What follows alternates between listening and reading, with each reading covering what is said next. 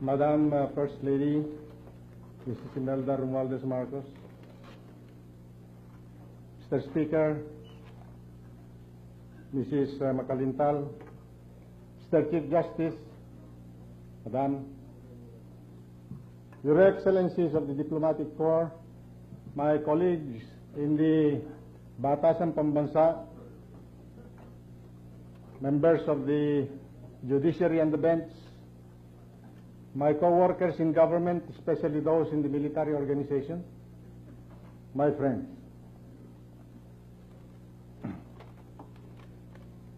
I deeply acknowledge this rare privilege of introducing our distinguished guest of honor and speaker. My entire career in the public service has been spent under his leadership. I've seen him work as chief executive,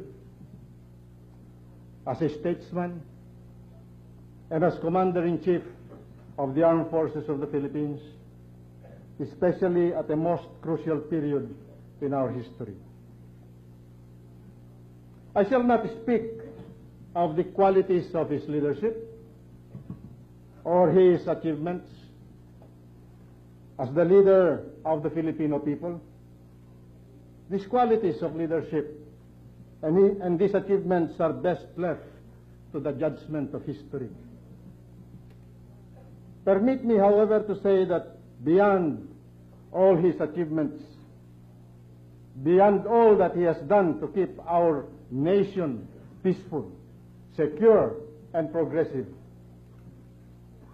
he has brought honor and dignity not only to his office, but to the entire Republic by his deep and abiding respect for the Constitution, the highest law of the land.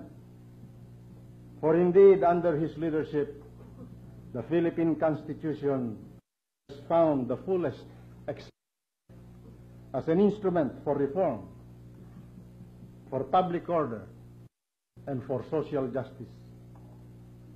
It was the Constitution which ordained the proclamation of martial law and the birth of a new order.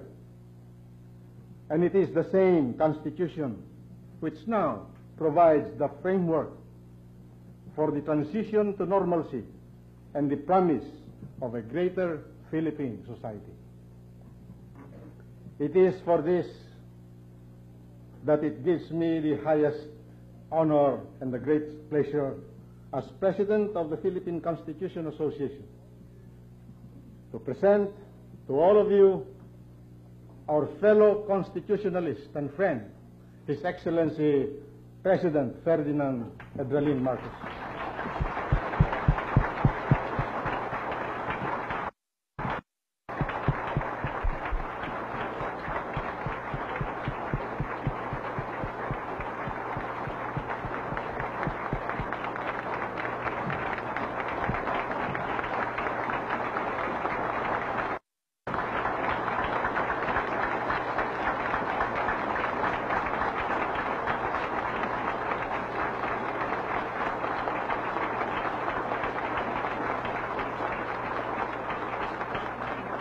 Thank you very much, Minister Juan Ponce Enrile of Defense. I greet the Chief Justice of the Supreme Court and Mrs. Fernando, the Speaker of the Batasan Pambansa, and Mrs. Macalintal, Assembly, and Carmencita, and of course, the lady who has jurisdiction of Asia, since he's Governor of Metropolitan Manila and Minister of Human Settlements. I greet the foreign guests, special members of the Diplomatic Corps, the members of the Judiciary, the Supreme Court all the way down to the municipal courts, and our legislators, my fellow administrators in government, my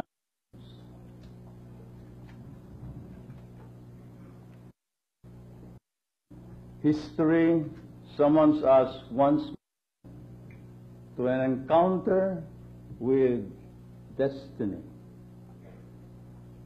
It is the privileged fate of generation, yours and mine, that it has been called twice by that same history to serve. Life and honor in the hour of crisis and the hour of need. First time, of course, was when we had a war on our own making, in order to defend our country. The second time was when we had to impose on ourselves 8 years and 4 days, less than 4 months, of a martial discipline in order to save the Republic. Today we are privileged once again.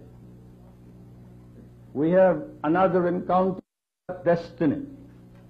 The magnitude of this moment necessarily brings us back to the very first crisis in the life of our people, when nearly a century ago our forebears in Pugadlawin, Tirad Pass, in Kawit, in Malolos, offered their lives, their happiness, and most valuable of all, their sacred honor to a quest that we pursue to this very day, the great quest for a new society. This was and has ever been the Filipino dream, a dream of a new order of national existence, a dream thwarted for close to a century. We have had 100 years of solitude, a century of alienation from one another, 100 years of humiliation and distorted values. And so it was that 8 years ago, the consequences fell upon us. A social order in which the privileged of the few were enjoyed over the degradation of the many. In some, the social indifference of the elites spawned the rebellion, which we then call the rebellion of the poor, in which legitimate grievances were exploited by conspiracy and subversion to bring about the destruction of the Republic of the Philippines. The death of a nation through violent revolution. Indeed, the perils which threatened the Republic then were brought about principally by the failure of the elites, the oligarchy, incarnated in a political society which deluded rather than educated the masses of our people in the ways of an authentic democracy. We had a political and social culture that was dominantly populist and opportunistic. History has shown to us how societies are saved and regenerated in various ways. In the few years, the kings curbed the excesses of the ruling barons, or vice versa. At other times, checked the abuses of kings. Still in other periods, governments protected the common good against the rapaciousness of the ruling class. An example from recent memory was President Franklin Delano Roosevelt's proclamation of the New Deal. Essentially, this was what we have since called the revolution from the center, which bought time for our people so that they could muster the strength to stem the tide of turmoil and rediscover their solidarity. The old Constitution, colonial it was, approved by an alien power as it was, nevertheless provided the legal and peaceful means for this quiet revolution. We were to have cherished and protected it, and we now have a new charter whose ratification we celebrate today, which we must cherish all the more For it is our very truth, for it brings together a new system, a new policy, and the resurgent spirit of a new people. There are those who would denigrate this Constitution. I am afraid they live in the past of their lost glories, a past when the freedom and the happiness of a few were held up as the freedom and the happiness of the many. It was a night or of a remembered greatness, shall we say. I am moved to recall how 16 years ago I appealed for the support of our people with an invitation to greatness. 7 years later, the gravest peril was upon us, menacing our lives and freedom, freedom of generations yet to come. Anarchy, assassination, arson, pillage, destruction, immobilization of the economy, destruction of public buildings,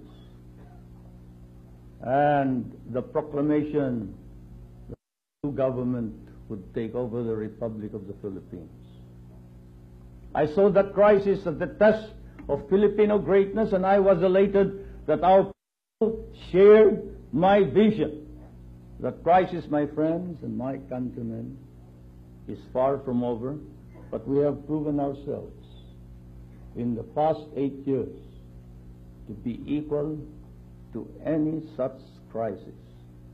To be sure, it had been necessary, imperative, to resort to the discipline of martial law, to summon the to its sworn duty to defend and protect the Republic. But as events showed, contrary to our detractors, Cassandric warnings, our armed forces performed honorably and well. In accordance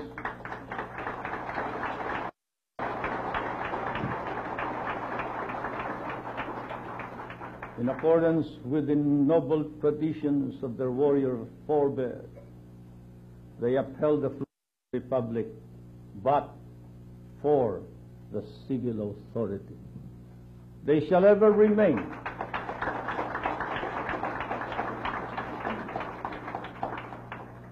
as a model, as an example that shall be set up if in days to come after this the Republic should ever stumble once again. Our people will ask, how did the military of that decade of the 70s, how did these noble warriors and soldiers conduct themselves in those crucial days?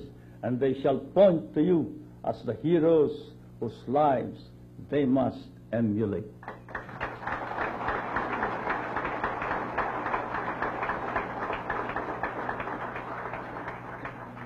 Yes, we owe them the highest commendation. Words are inadequate to express our gratitude to the men of the military and to the men of the civil government who quietly subordinated themselves in many cases whenever there was actual combat. The martial discipline has restored the pride, nay, the self-confidence of our race, so that now we can look upon ourselves as equal to every vicissitude, every burden, every challenge. We can now accept without reservations the invitations to greatness, the challenges of the modern world. The cynical, the timorous, who would doubt this, had better look closely to what has transpired in this country in less than a decade, in the 8 short years of the new society. We have disarmed the criminal sin and significantly diffused the dangers of subversion, sedition, rebellion, and secession. All over the world today, you see the same symptoms spread out among all the third world countries. Fortunately, here in the Philippines, the symptoms have significantly and substantially been reduced. These were the results of the relentless and determined campaign to re-establish public order. 200 private armies were dismantled, 250 criminal syndicates identified and their members apprehended and neutralized, 650,000 firearms within a period of 2 or 3 years, of all classes, make, and variety, including artillery, machine guns, assault rifles, tanks, armored cars, and the latest models of sophisticated armaments. Perhaps 10 times more than the arms of the armed forces of the Philippines were confiscated or they were surrendered to the government. More than 2,000 ordinary criminals long wanted under unserved warrants of arrest before the proclamation of martial law were immediately apprehended and brought before the courts. The leftists and the rightists joining together in rebellion were successively apprehended, eliminated or neutralized, thus reducing the rebellion to small pockets of resistance in a few places.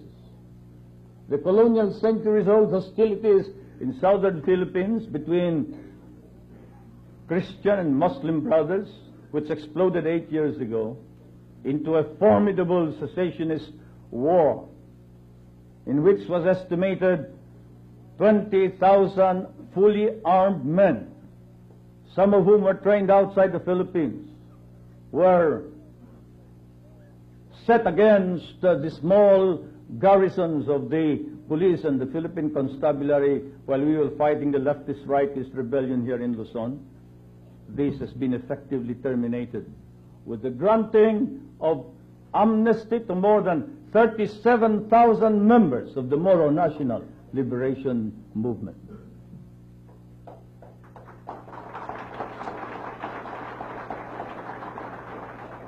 This, plus the establishment of the two autonomous governments in Regions 9 and 12, effectively terminates that movement.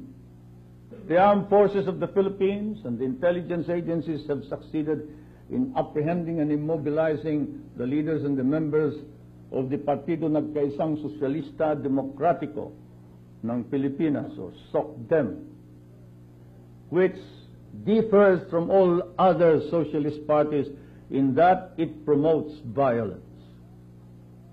And so have the armed forces and the intelligence apprehended the leaders and members of the Light of Fire movement, which seems to be the umbrella organization covering all those involved in terrorism, bombing, kidnapping, arson, blackmail, as well as plots and conspiracies for the assassination of leading personalities in the military and in the civil government.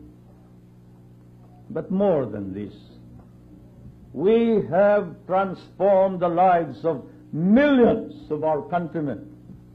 Land reform, the principal cause of the Hukbalahap uprising, because of the repeated failure of the landowner-controlled Congress to redress the grievance of centuries, was instituted.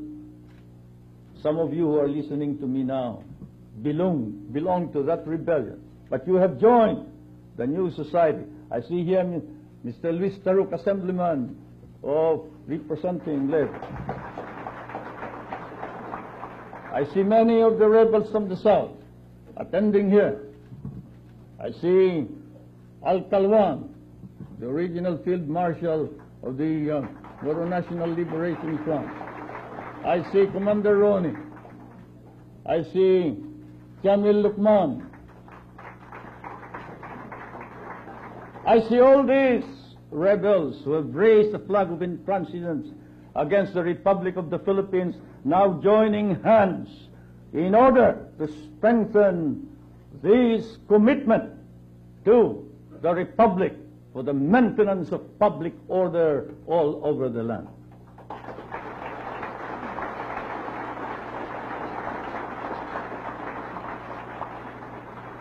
And why did the Hukbalahaps join hands with the government? Because large estates were broken up and sold to the actual tillers of the soil. Because we immediately terminated the enslavement of the poor tenant farmer who inherited generations and generations of indebtedness without any possibility of payment whatsoever, from his forebears to the landlord. This we immediately redressed with a single stroke of the pen.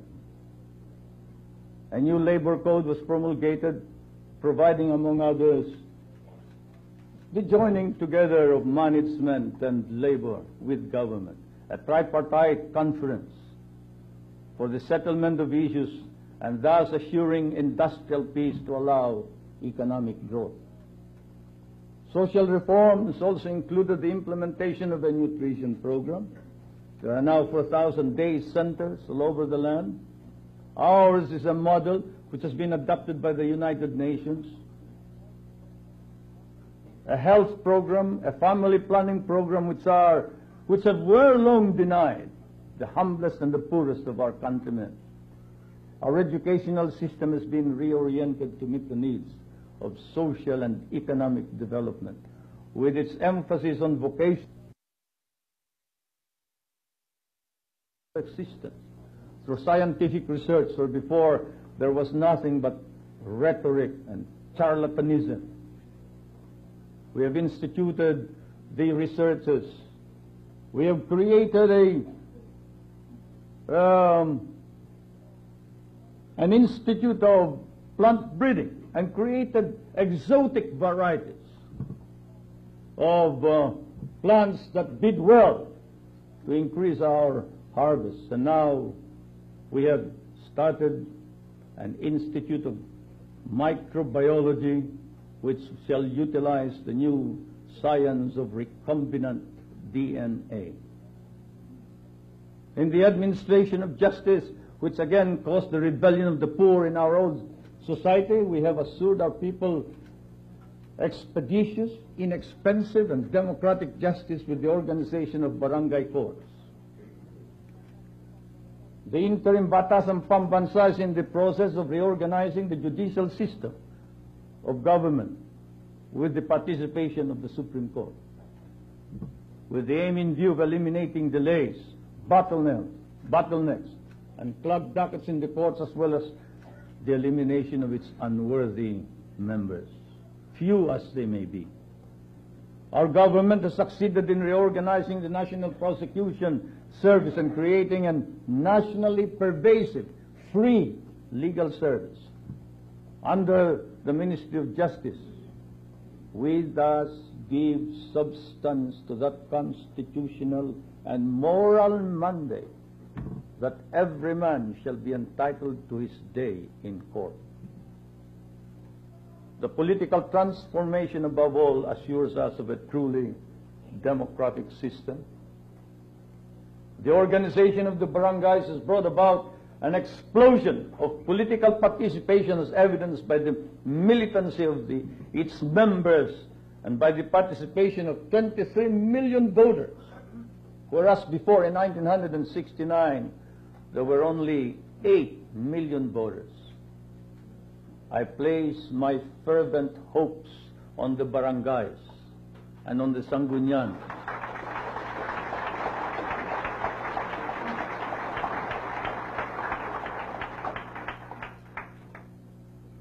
They are the testament to and the vehicle of popular sovereignty.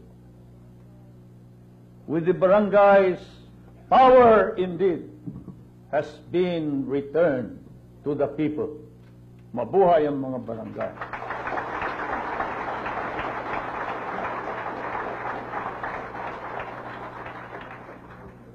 The last 8 years have also mobilized the energies of the Filipino for economic health in his society. And I believe we have yet to demonstrate. We have demonstrated our capacities fully. Let us look at some of the data and statistics with your permission. I shall be sure the gross national product increased from 55,526,000,000 pesos in 1972 to 192,911,000,000 in 1979, at 1972 constant prices, or 269 billion, 781 million pesos at current prices. Collections of government from taxes have increased from 5.1 billion pesos in 1972 to 36.16 billion pesos in 1980. Total exports increased from 1.106 billion, 1 billion in 1972 dollars US in 1972 to 5.935 almost 6 billion in 1980. Showing the stability of the currency notwithstanding the present fluctuations of the dollar. The rate of exchange of the peso to the US dollar has barely moved from the 1972 6.67 to the 1979 7.37. Savings and time deposits have increased from 5.402 billion pesos in 1972 to 49.116 billion as of September 1980. Gross domestic investment has not only doubled, trebled, quadrupled, quintupled. From 11, it has increased to about 80 billion, a million. In 1980, while gross national savings increased from 11.679 billion pesos to 62.395 billion in 1980. There was a time when the debt service ratio before this administration was more than 40% of the dollar earnings the previous year. This has been reduced to 20%, and now, as of 1980, reduced to 18.7% of foreign exchange earnings in the previous year.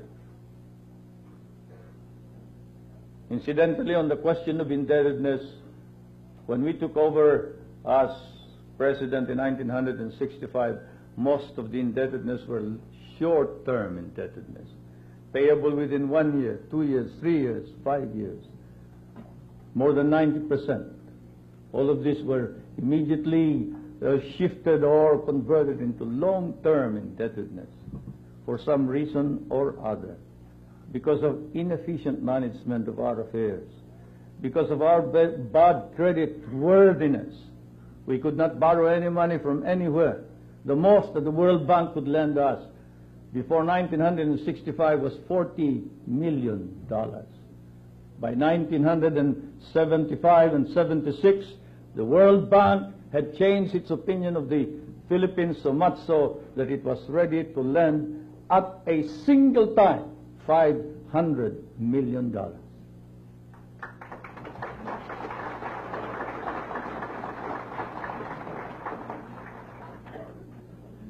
But most of these borrowings did not go to government. They went into productive enterprise.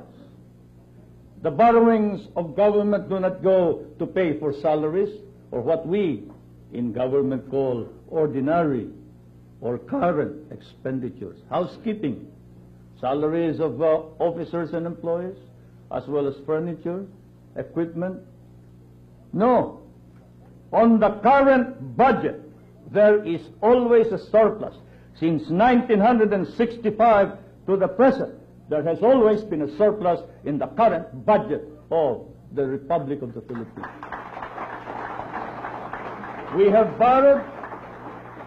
Yes, we have borrowed, but only for purposes of productive enterprise. These are the self-paying and self-regenerating enterprises which we must support. And incidentally, nobody lends you money if you cannot give a counterpart. The least counterpart that is required is about 50% of the entire cost of the project. Now let's go to international reserves. International reserves were increased from practically zero in 1965. The statistics say $282 million were left in the central bank. When I asked the central bank, however, I was told that our commitments exceeded $300 million. And therefore, we did not have enough foreign exchange to pay our indebtedness as of 1965. The foreign exchange reserves were practically zero. And today, how much are the foreign exchange reserves? Today, we have $3.1 billion in the central bank as the foreign exchange reserves of the Republic of the Philippines.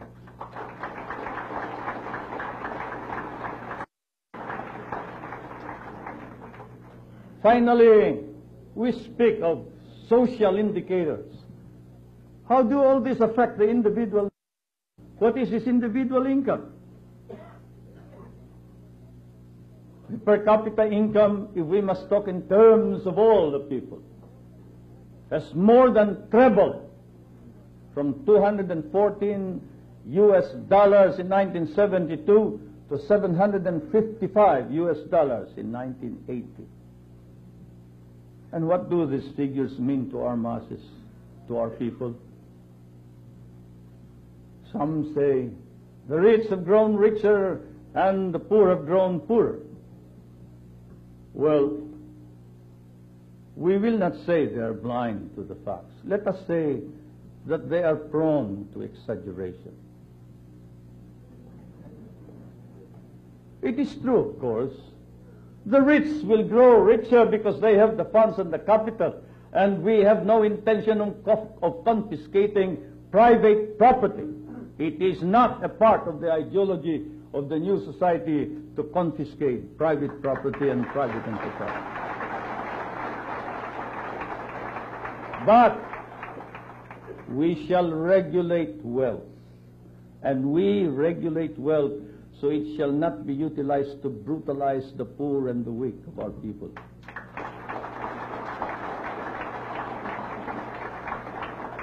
And thus it is that the rich must pay heavier taxes.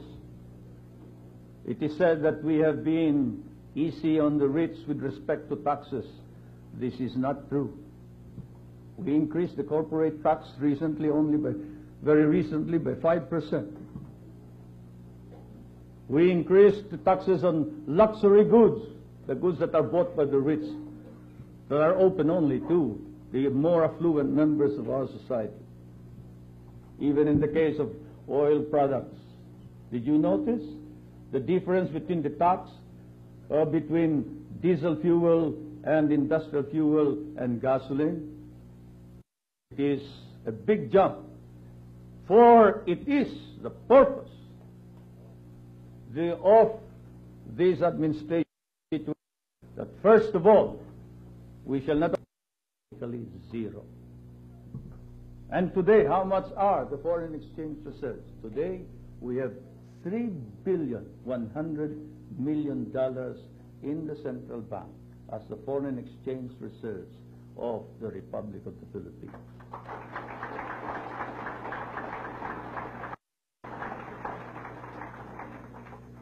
Finally, we speak of social indicators. How do all this affect the individual income? The per capita income, if we must talk all the people, has more than trebled from 214 US dollars in 1972 to 755 US dollars in 1980. And what do these figures mean to our masses, to our people? Some say the rich have grown richer and the poor have grown. Well, let's say they are blind. Let us say that they are prone to exaggeration. It is true, of course. They will grow richer because they have the funds and the capital, and we have no intention of confiscating private. It is not part of the ideology new society to confiscate.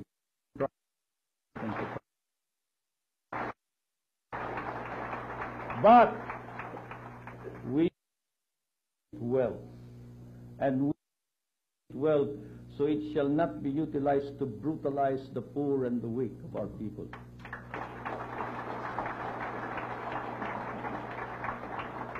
And thus it is that the rich must pay heavier taxes.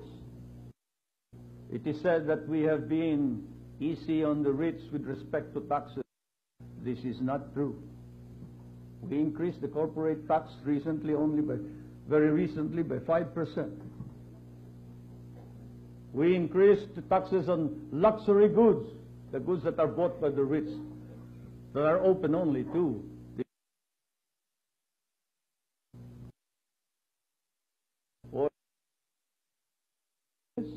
the difference between fuel, gasoline.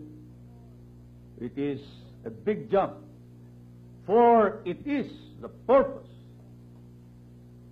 of this administration to situate, first of all, not only regulate wealth, we shall ask those who are capable and those who participate in harvesting the rewards of a progressive society to contribute what is just and proper to the maintenance of our republic.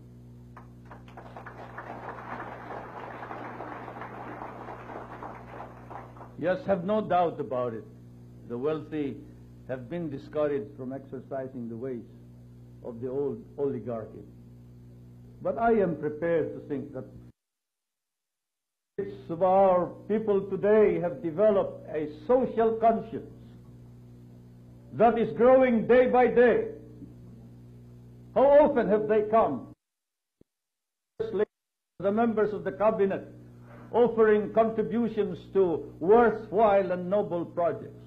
How often have they quietly done their own planning in order to uplift the poor and the degraded race and people? Let it not be said that because they are rich, they are not patriotic Filipinos. Even the rich and the affluent country have acquired. This is one of the developments of the new society.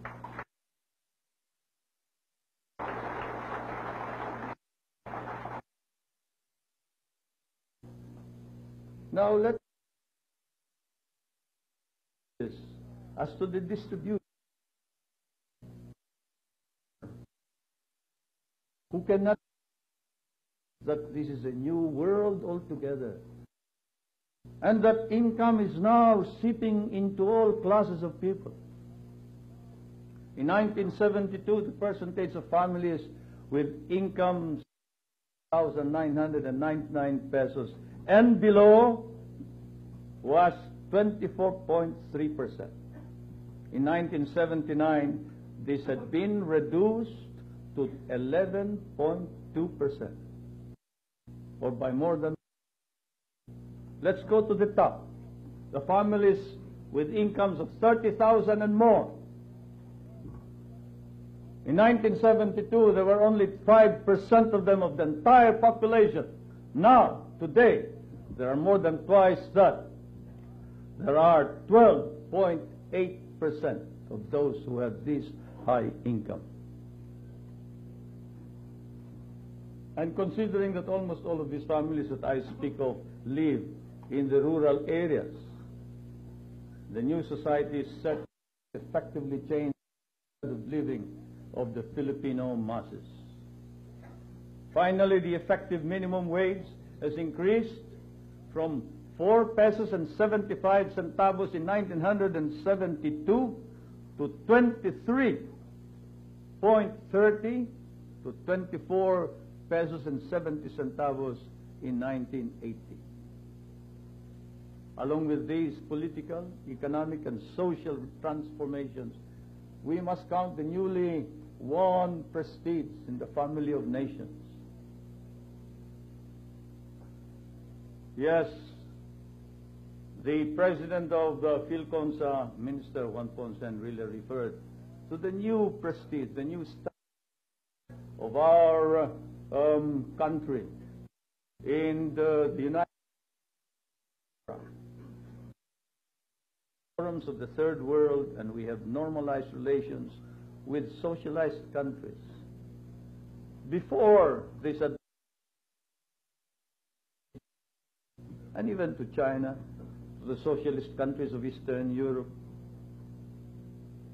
we limited ourselves to what is considered to be the pillars of the free world, and thus penalized ourselves and our products, for our markets were limited. The Philippines is now heard in the Council of Nations because it speaks with its own voice. An independent foreign policy is the hallmark of the Philippine Foreign Service. We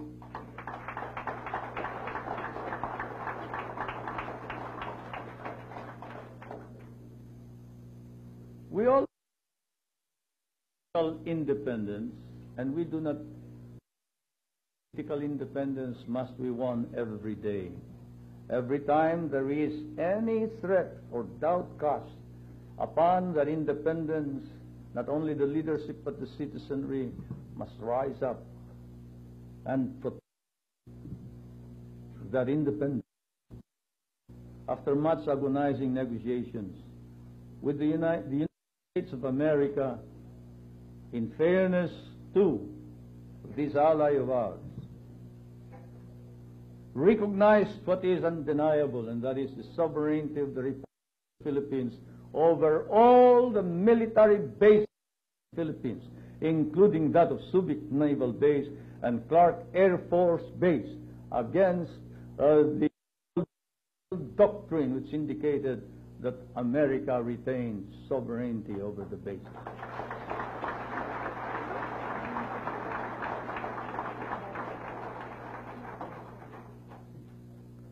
Because of our martial interlude, our defense establishment and our armed forces have quietly established a self-reliant defense posture. As you know, defense and military establishment is not prone to publicizing its achievements or to bragging about its capabilities, but very quietly, in the past 8 years, not only has it trained its personnel to meet any contingency, whether internal or external, it has systematically organized not only its own activities, but civil industry to meet most of its requirements. The government, which itself needed reforms in the crisis of 1972, has been reorganized. How many have we kicked out of government? More than 6,000. In the armed forces, more than 8,800 men. Very few people know that. We kicked out of the civil government 6,000 officers and employees. And many of them are still facing cases and charges before the Sandigan Bayan and the Tanud Bayan. In the armed forces of the Philippines, we punished 8,800 officers and men over a period of 8 years. Let no man say that we have not exerted the utmost diligence in maintaining discipline in the enforcement of our laws and constitution under the Republic of the Philippines.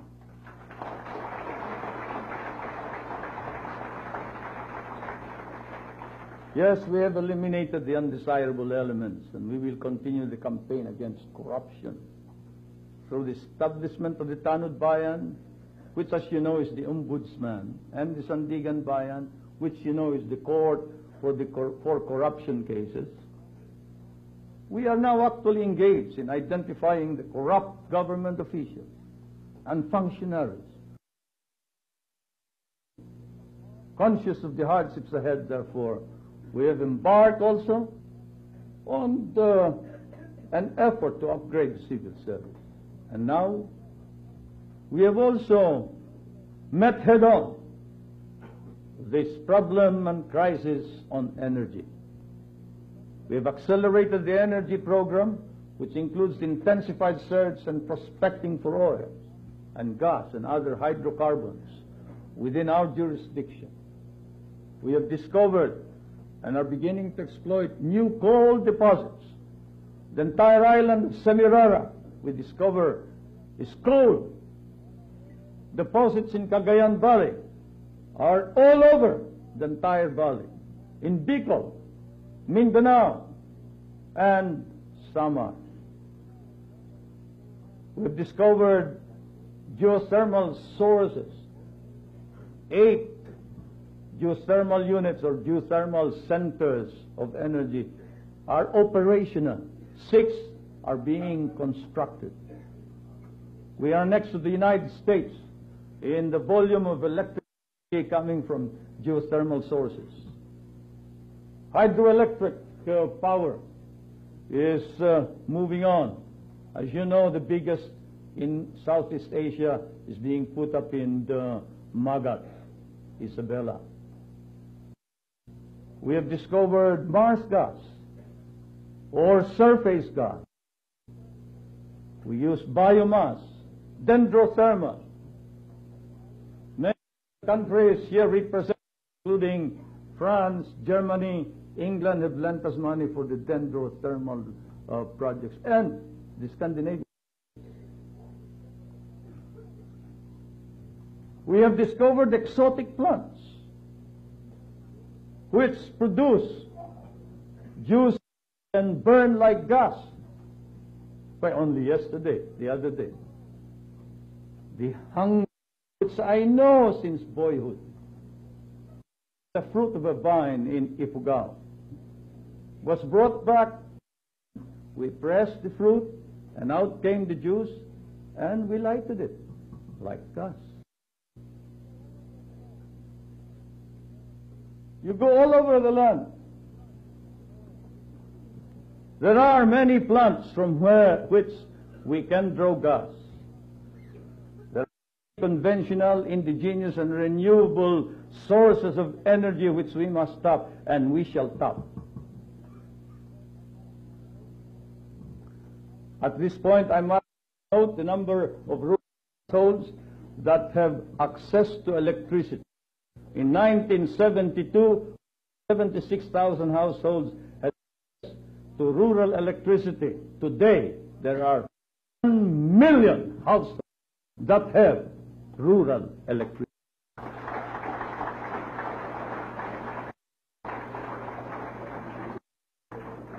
We are next to the United States rural electrification. No other the way we develop rural electrification. This increase is symbolic of the renaissance of the Filipino. Then, of course, the renaissance of our political life. In less than a decade of the democratic revolution, it is inevitable that this would be translated in spiritual terms. The renaissance in our culture, the rebirth and growth of the arts, music, painting, dance, film, literature. And why? What is the importance of this? How often has song, dance, music, literature inflamed the rise up to attain the ends of freedom? How often have our forebears, the propagandists of the last century, used literature in order to lay the moral basis for a rebellion that would free our country? Culture, tradition, belief in our past, this is the unifying force. We look back, we trace the roots of our identity, and we discover that no reason to be so humiliated and to for the race. We have contributed our people's genius to the arts of this century. We have also rediscovered our ancient art forms, our spiritual heritage. In doing so, we have rediscovered ourselves, the Filipino.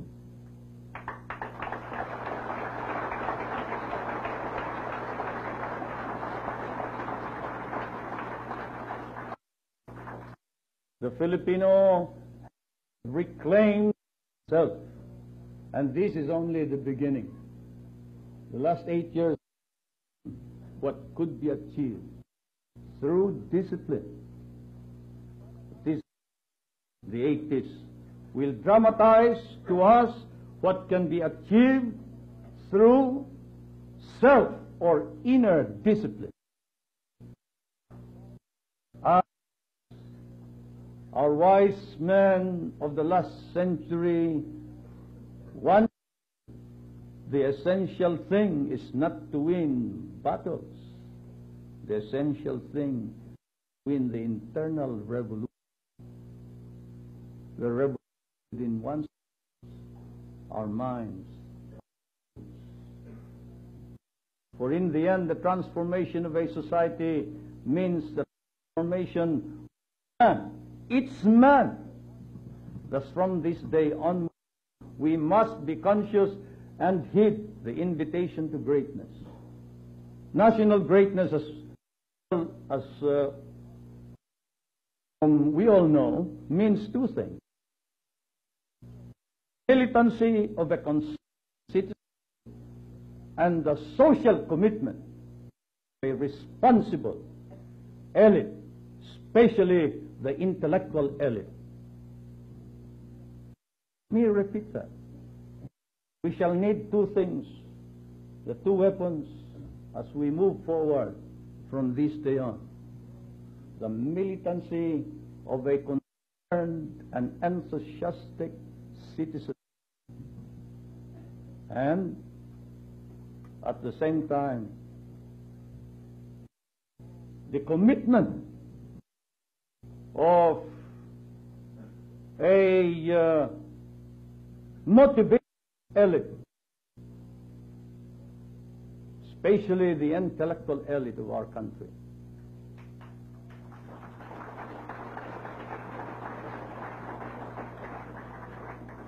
We have had their support. We need this than ever now. I call upon all of you. I call upon the field person, local executives, military men who was saying, raise them above those who have not gone. Wide and deep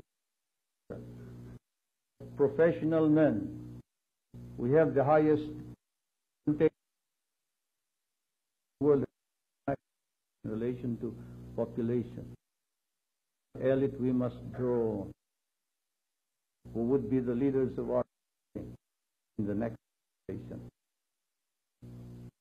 Martial necessity has passed. It has, yes, and served well the purpose of man's beleaguered.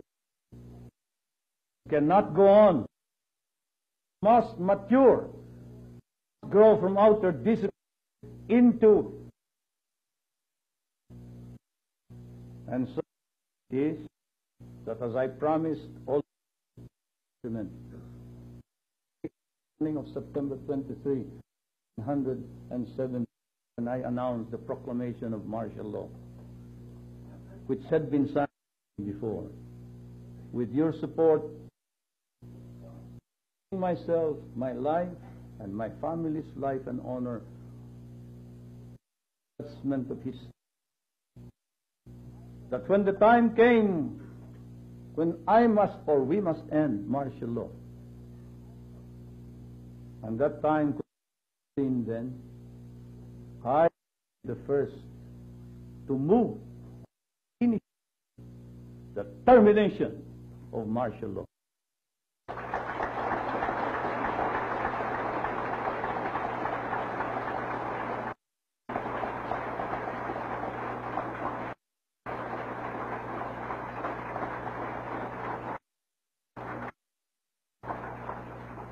I have listened to you, our people. I have heard your doubts, your anxieties. Next, outright into the lifting of martial law. And I have prayed to the Almighty for guidance.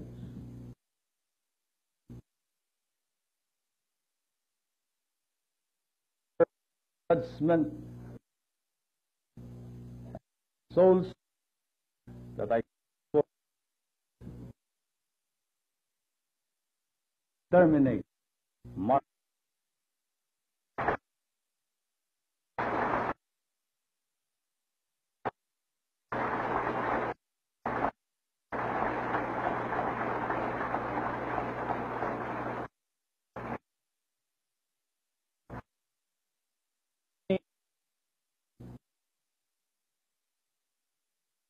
time of crisis.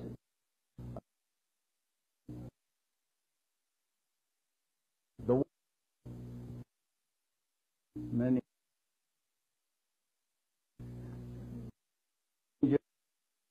protect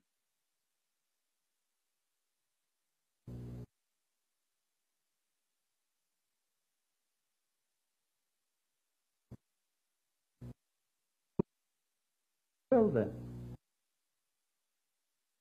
Now I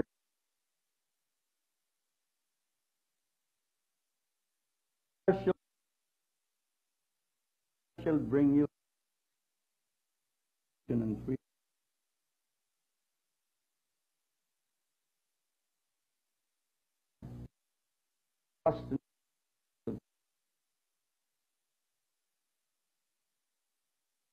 These mark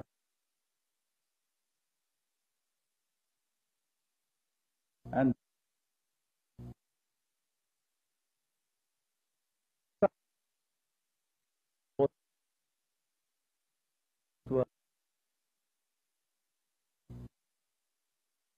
final seats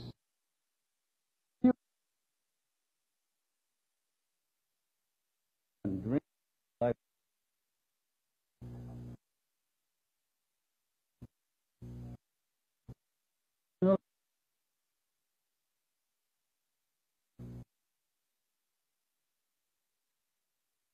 Undoubtedly.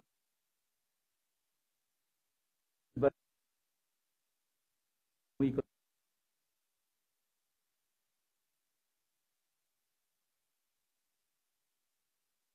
if they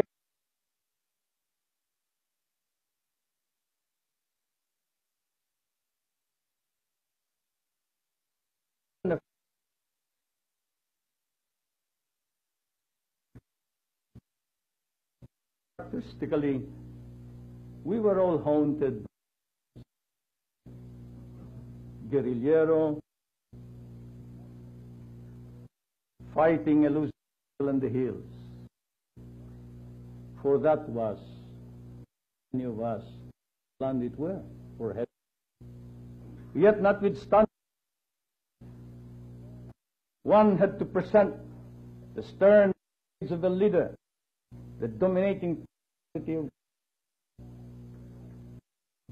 and at the time resolutely promise to each other, sorry, we would go to the mountains and if necessary fight those losing battles with a smile in our lips.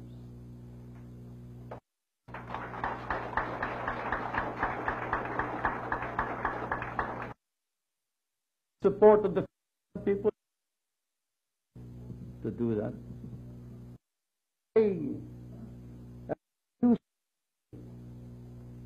Spontaneous unanimity upon of martial law, you could hear the sigh of relief all over the land, from the north to the south, from the east to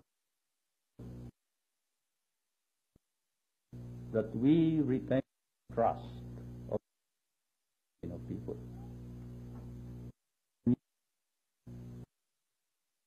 Shades of be tempered credentials of legality and constitution. This way was it. The commander-in-chief, of course, was contrived by as a device to consolidate power of colonized people. those who drafted the comprehensive provision ever dreamt. It would be used instead by an arrogant people who lost self-respect, dignity, and honor. In the long run, to be quite candid, the intellectual adventure is more exhilarating, inspiring. Only the observer will realize that the table had been turned, and the legal weapon in the dark past that was used to browbeat our people down to their knees in submission to alien authority had been captured from the enemy through ingenuity and by some miracle of self-assertion, and used to attain the noble dreams of our people.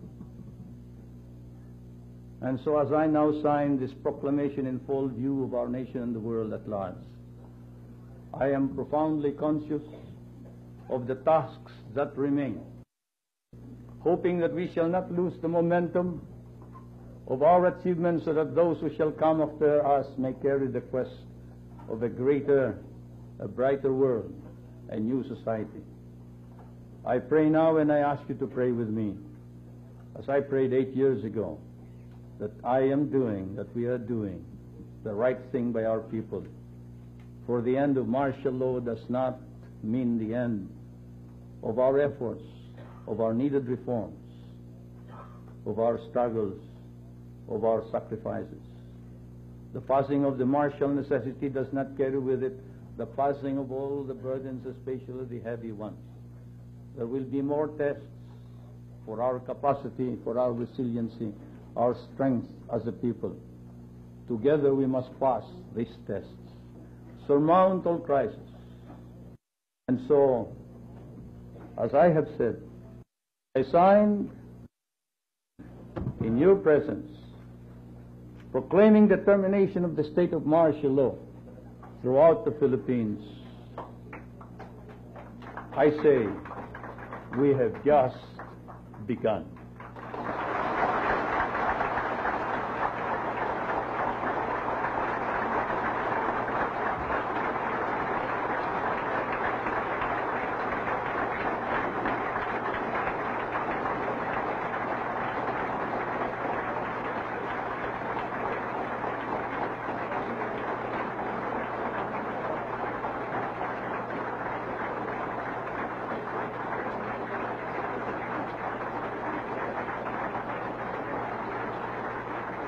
I will now read the dispositive portion of this decree.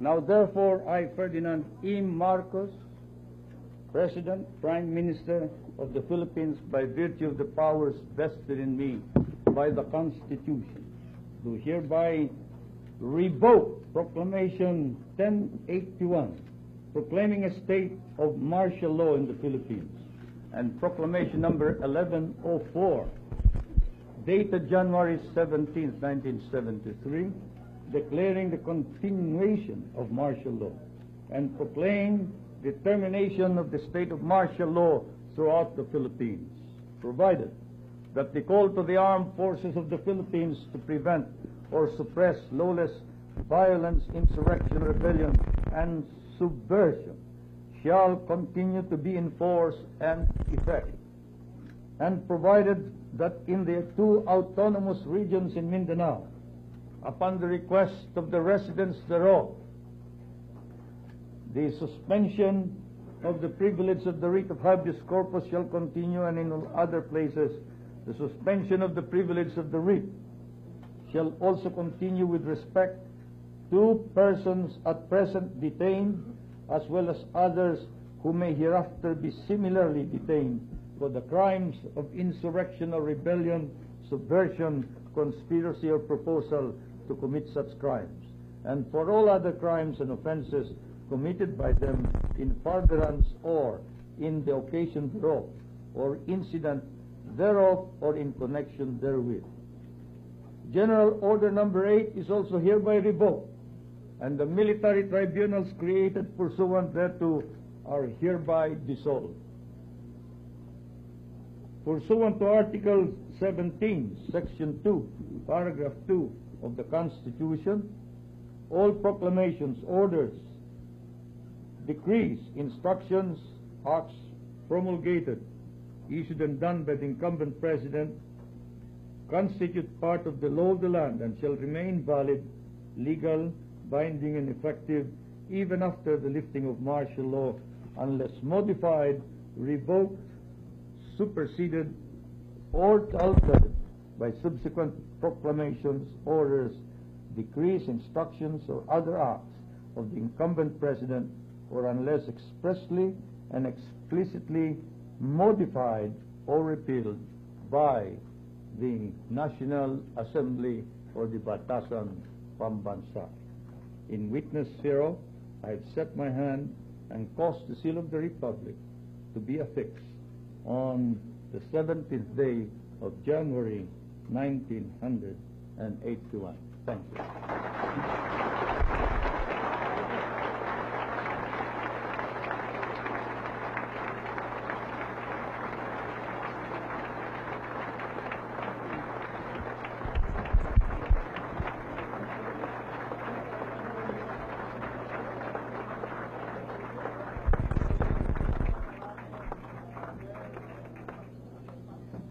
His Excellency President Ferdinand E. Marcos signing the proclamation lifting the state of martial law throughout the Philippines. A day of history as we also commemorate the celebration of the ratification of the Constitution. His Excellency establishments of the past 8 years, the formulation and the creation of the new society. At the same time, the entire Filipino people stands with pride with him, as he himself has initiated this great leadership and this great vision to make the Filipino nation and the Filipino truly great.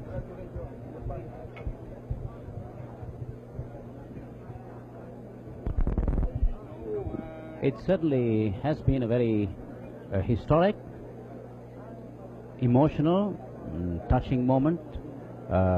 Clearly, no doubt, there is a certain dimension to this affair here that one cannot capture in words. The men of the military, the armed forces of the Philippines, General Espino, General Ramos, General Abad, General Sarmiento, General Paz, Commodore Alejandro, they're all going and talking to the First Lady and the President. As I said, it's been quite an emotional moment here at the Heroes Hall in Malacanang. The First Lady obviously touched by the eloquence of the President and the forcefulness with which he delivered this address, and the very deep sense of leadership, patriotism, and faith that the President evidenced in that address this morning. He has always maintained his faith in the integrity of our nation and our people, and their good sense, and the fact that they have stood by him through all the moments of anguish, difficulty, and crisis. And very clearly, he is depending and relying on that particular level of support and faith in him, as he mentioned in his address. A large group of people crowding around the presidential table with the President and the First Lady. We see members of the diplomatic corps here who are still gathered at the Heroes Hall. None of them have made any effort to move. I see Ambassador Murphy here, and the Honorable Indonesian Ambassador, His Excellency the Ambassador of Indonesia, First Lady and the President here, Speaker Makalintal, the members of the Cabinet, members of the Armed Forces of the Philippines, the gracious First Lady, Minister Enrile now in conversation with the President. As the President so eloquently pointed out in his speech this morning, it's a question of faith, and very clearly our people have strengthened their faith under his leadership and will continue to do so. The achievements of the past 8 years under the leadership of President Marcos have clearly indicated that the people by and large are behind him, have supported him, and he has called for them to continue that support with the same resoluteness that they have shown in the past. The challenge indeed is perhaps a new one, new challenges, but as I said, it is an emotional moment for all of us here who have in a sense been a part of this, the President moving down this way towards us with Speaker Makalintal and the First Lady. Yes, sir.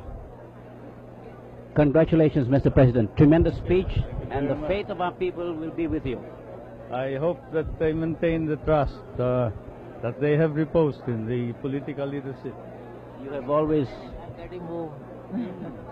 you've always acted with dignity and with the interests of our people as your first consideration, Mr. President, and we know you will continue to do so. Thank you. Thank you for your generous words. Thank you very much, Mr. President. Ma'am, it was an emotional moment for all of us, but I think you must be proud with the faith, the courage, and the vision of this man. Yes, this is truly a very historical, momentous, and happy occasion. For we can all be happy to say that this is a year we have achieved a prideful level of in the redemption of our identity, dignity, and humanity as a people. And this tribute is not only for the President, but for each and every Filipino who has really achieved all of this.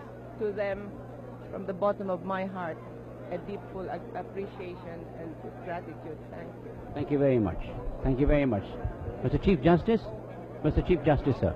Can we have a word from you, Mr. Chief Justice?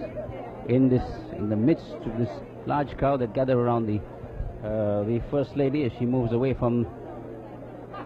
Mr. Speaker, you're going to be on our program tonight at 9:30. Yes, 9:30, Channel 4, that's in Bohol Avenue. Right, we'll discuss the full implications of this. Okay. Mr. Chief Justice? Well, I made the opening remarks. I made clear the significance of the occasion, and certainly I think the whole country joins the President in rejoicing at this turn of events. And I'm sure that under his leadership, the problems that some foresee would not eventuate. Thank you very much, Mr. Chief Justice. We were speaking to the Honorable Chief Justice of the Supreme Court, Enrique Fernando. Rita? I think it is with a great sense of pride that everybody who has gathered here this morning at the Heroes Hall here in Malacanang truly feel identified with the President. This decision to lift martial law on this day, coinciding with the celebration of the ratification of the Constitution of 1973, speaks indeed highly of the leadership of this nation and of the Filipino people as a whole.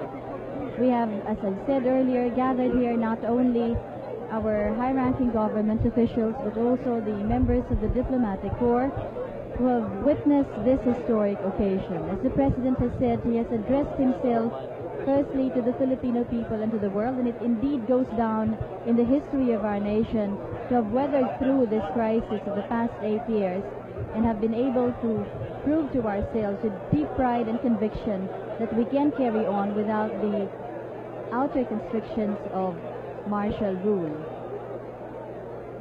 Rita, is the President still finding great difficulty moving out of the hall? Everybody around him, around the President and the First Lady, seeking to congratulate him. I wonder whether I'll get a few words from the Chief of Staff of the Armed Forces of the Philippines, a very quiet gentleman who does a very good job, General Romeo Espino. The President, General Espino, paid the armed forces full tribute for the manner in which they conducted themselves during these difficult 8 years. What do you see your role in the days ahead? We'll have to, I feel that there'll be no change in our role. We'll continue as we were doing, because we were not doing anything unusual during the last 8 years, but keep the peace. And you will continue to keep the peace and defend the Republic as good soldiers normally do? Yes, indeed. Thank you very much, General Espino, the Armed Forces Chief of Staff, General Romeo Espino, saying that there won't be any particular or any special change in their role. What they did was keep the peace as they are expected to do, and they will continue to do so. So he sees no real change in the role of the armed forces of the Philippines. We'll move around to get more reactions from different people. I see Cesar Miraflor, the former Comelec Commissioner Cesar Miraflor. Good morning, sir. What are your initial reactions to the President's speech? Oh, well, I was near an American, the one who paid a tribute to him last night, Mr. Cavilti. And he said, I have never heard a speech like that before. He was a consultant of President Johnson, and he was all praised for the President, and we're proud of it. And as a man who was involved in the Commission on Elections, as a member of the PhilConsa, you must have some special thoughts about this. Oh, yes. You know, I used to say that martial law was from the beginning in the laws approved by America. From the instruction to President McKinley, Jones Law, the 35 Charter, approved by President Roosevelt, martial law was there. And martial law continues. It is of American origin, and we respect it. Thank you very much. Former Comelec Commissioner, now member of the PhilConsa, Cesar Miraflor. Thank you very much, sir. Rita? The President has just passed here, milling through a very thick crowd that stretches out to congratulate both him and the First Lady. Indeed, as we've said, it's an emotionally packed day for all of us who've gathered here, and perhaps for the entire Filipino nation. One of the most splendid addresses delivered by the President on this occasion, stressing with great pride the deep conviction not only of the leadership of the nation, but of the entire Filipino people. We have seen how over the past 8 years we have weathered through this crisis, and the crisis government that has survived the many conflicting areas, and finally on this very day we see the beginning of the greater responsibility and the greater task ahead. Rita, when the martial law proclamation was first made public, the letters of instructions, the presidential decrees, the man who was in the forefront of our television screens for many, many years was the then Minister of Public Information, Francisco Estatad. He has seen the passing of time through 8 years, and there have been nuances in the developments and in this passage of time, and he perhaps, like the President and perhaps Minister Enrile, must feel particularly deeply on this occasion. Mr. Tata. Yes, indeed. The lifting of martial law, particularly the reading of the dispositive portion of the proclamation by the President, rekindled some memories. I was before the cameras in 1972 for something like 2 hours reading the original proclamation, and from the time on I was consistently on camera explaining decrees, proclamations, general orders, and as you very well know, I served the position for almost the entire length of the martial law regime. I left the government only in January last year, and indeed I must say that something in me was moving, was touched all the while that I was listening to the President. And of course, you must look with a deal of optimism to the future and the challenges it poses. Well, I think we owe it ourselves to look at the future with confidence. The past 8 years have been years of challenge. Many areas I think we have done very well. In other areas we may not have done as well as we wanted to. But I believe there is basic unity within the nation that could propel the government in its move forward, and that I think that we have come to recognize that the progress of this country will not lie purely in the effort of government, but will come from the collective effort of all sectors in the society, with all the sectors interacting with government. Well put, sir. Thank you very much. Assemblyman Francisco Tata. Rita is with Ambassador Murphy. Rita? Yes, Ronnie, I have here Ambassador Murphy of the United States of America, together with the several chiefs of missions of the diplomatic corps, have attended and witnessed with us this proclamation of the President. And perhaps we can get a reaction from the Ambassador on the address made by the President and his proclamation to lift martial law. Well, certainly, I found it a most forceful, eloquent statement on the part of the President about the background of what had motivated him to declare martial law back in 1972 and the reasons that have now convinced him that the time has come to lift it. We do think that his move is timely. We think, I would say that it's an important step in the right direction, and we very much welcome it. Against the background of the incoming new administration of the United States of America, how will this affect further the relationship between our two countries? I think it would be wrong for me to speculate on the future of relations of the administration, which is not yet started, but I think, as I say, this is a very positive step, and I'd rather not speculate too much on the future. Thank you very much, Ambassador Richard Murphy of the United States of America. As we've said, the President did indeed have stressed the importance of this occasion and, of course, the strength that we have as far as foreign policies are concerned. Ronnie? Yes. We were moving around to Minister Australia. Minister of Agrarian Reform.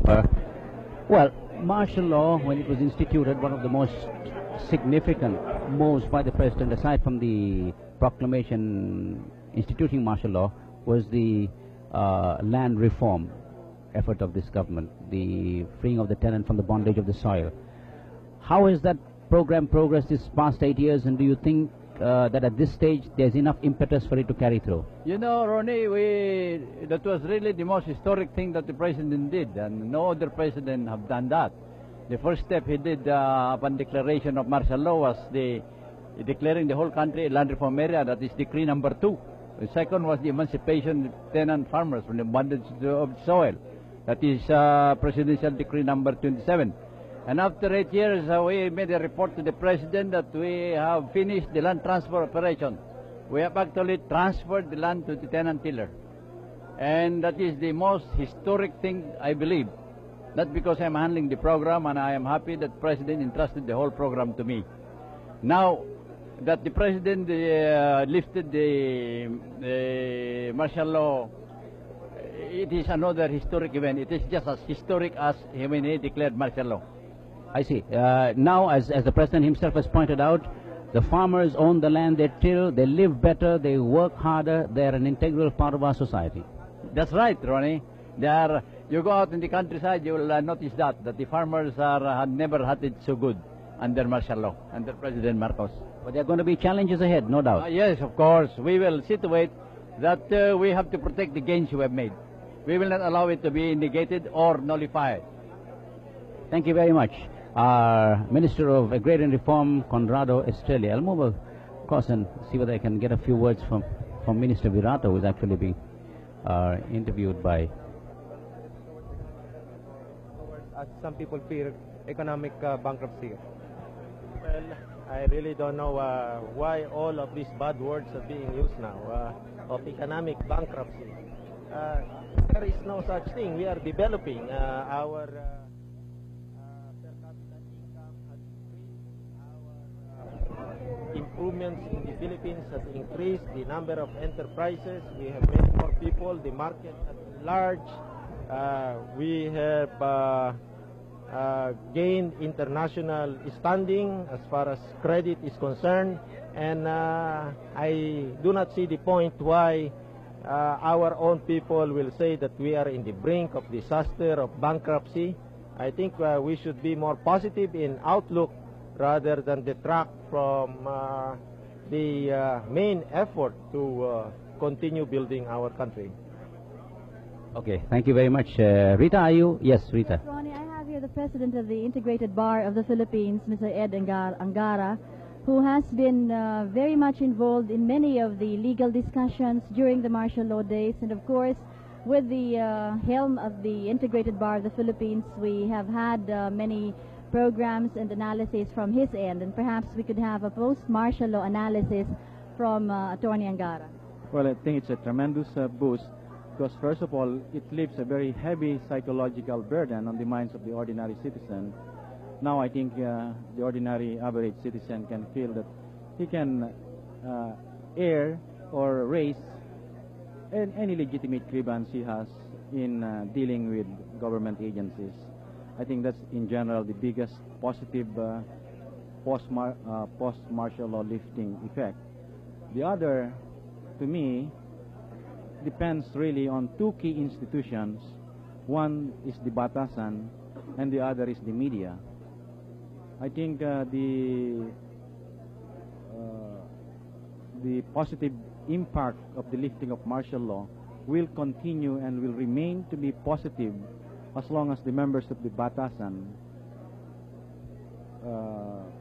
continue to be responsible and see their role to be constructive and positive. On the other hand, I also see that media or the press is a key institution in a post-martial law society, because the press and parliament are mood indicators of the society. They set the mood of the citizen and the business climate. So depending on how the two key institutions conduct themselves in a post-martial law society, I think will depend whether the lifting is positive or negative. How about from the point of view of legal practitioners? From the point of view of legal practitioners, I think maybe the timidity and the reluctance to question the legality or the propriety of certain governmental action will vanish, maybe not overnight, but slowly. Well, thank you very much, Ed, the President of the Integrated Bar of the Philippines, Attorney Eduardo Angara, with some analysis and reactions coming from his end. Ronnie?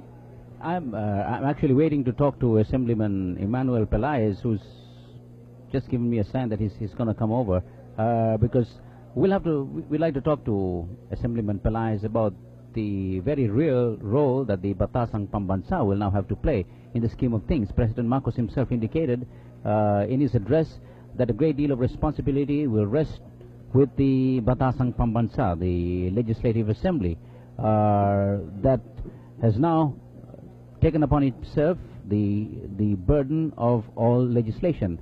Prior to the lifting of martial law, the President was empowered to legislate on his own through presidential decrees, letters of instructions, and so on. Now that burden, that heavy task, has been transferred to the Batasang Pambansa, and we'll see how gentlemen like MIKAELLISE will respond to this challenge, sir. The television interrogator. Sir, thank you. The question is now, the President has given the Batasang Pambansa a challenge and a great responsibility. How must and how will this Assembly respond to that challenge and this responsibility? Well, as a matter of fact, we have talked this over, and just a few minutes ago, a group of Batasan members have agreed to file a resolution. Firstly, to congratulate the President for his successful stewardship of the country under martial law, especially in defending the security of the country. And secondly, to express the sense of the Batasan and of every member to renew its determination to carry on with the gains of martial law until we shall have reached that point where we can shift to the elections of 1984 and elect a regular assembly. I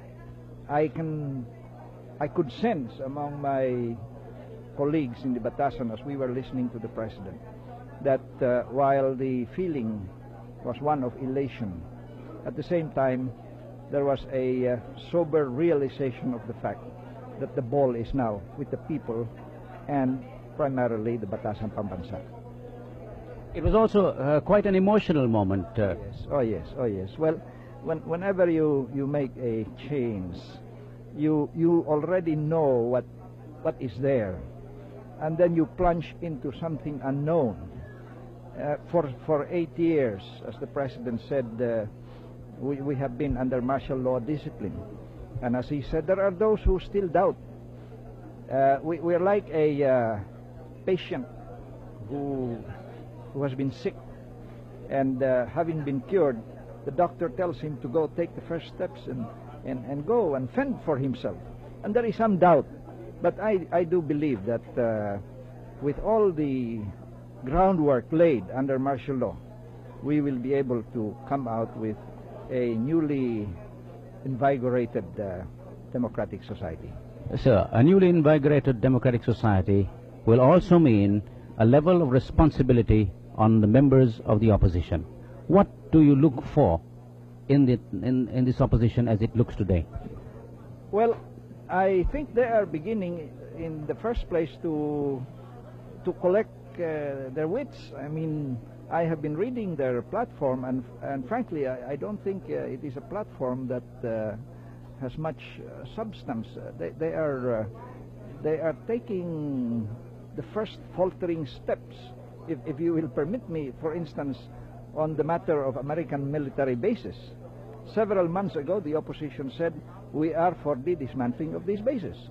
Now, 2 or 3 days ago, when the UNIDO came out with its platform, it said the people must decide whether these bases should be there or not. Now, where do they stand? But I do hope that they'll be able to come together, and with the fears that they had of martial law, now a thing of the past, I do hope that they can come together with a responsible platform and challenge the premises of the policies of the administration. I also hope that we will avoid the recrimination, the bitterness, the backbiting, and what the President said, the scandalous debate in the past, because all of us will be losers. So I am very much encouraged by what happened today, and I have every faith that the Filipino people will take hold of themselves and take the reins of government, which is the essence of democracy. Thank you very much, Assemblyman Emmanuel MIKAELLISE. Thank you very much, sir. Rita?